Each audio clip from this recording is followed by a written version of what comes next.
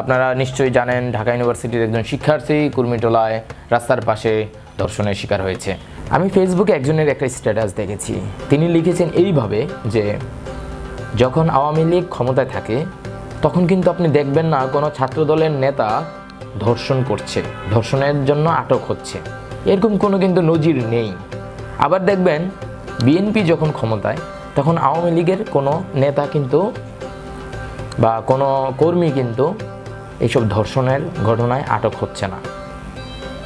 তাহলে আপনারা এই ঘটনা থেকে কি বুঝতে পারছেন?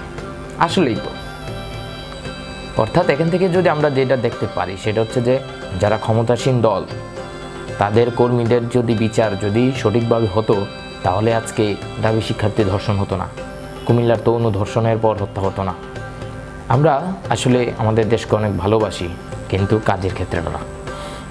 আমরা আমাদের দেশকে অনেক ভালোবাসি ওই কিছু দিবসে, কিন্তু তাছাড়া না। কিছু দিবস আসলেই আমাদের প্রেম উতলে পড়ে, কিছু দিবস আসলেই আমাদের চেতনা জাগে, কিন্তু সারা বছর জাগে না, মানুষের জন্য জাগে না।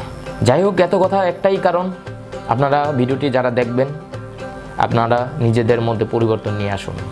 Thank you so much for watching this video.